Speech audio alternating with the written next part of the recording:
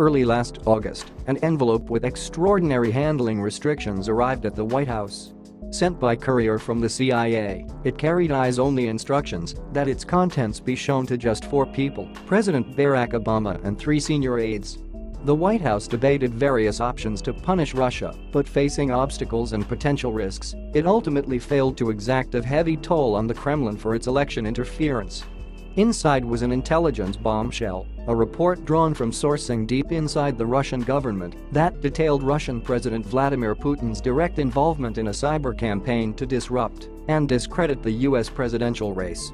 But it went further. The intelligence captured Putin's specific instructions on the operation's audacious objectives: defeat, or at least damage, the Democratic nominee, Hillary Clinton, and help elect her opponent, Donald Trump. At that point, the outlines of the Russian assault on the US election were increasingly apparent.